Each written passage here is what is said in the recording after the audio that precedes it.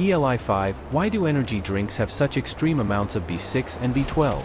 For instance, Bucked Up has over 8,000% B12 and nearly 1,500% B6. Why? Having a medical deficiency of B vitamins is linked to symptoms like feeling sleepy, problems concentrating, body aches, generally feeling slow.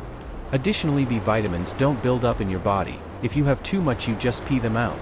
Controversial, B vitamins appear to be not absorbed, at their best, in liquid form. It's more available for your body in the form of solid food. The kind of people who worry about their B vitamin intake but aren't actual medical patients seeing doctors about a deficiency are also the kind of people who would see an energy drink containing 8,000% of the daily requirement of B12 and think, hey, I gotta drink that shit. That'll be great for me. So in summary, companies who make energy drinks can easily add fuck tons of it to their drinks to appeal to a consumer base without worrying about poisoning their clients.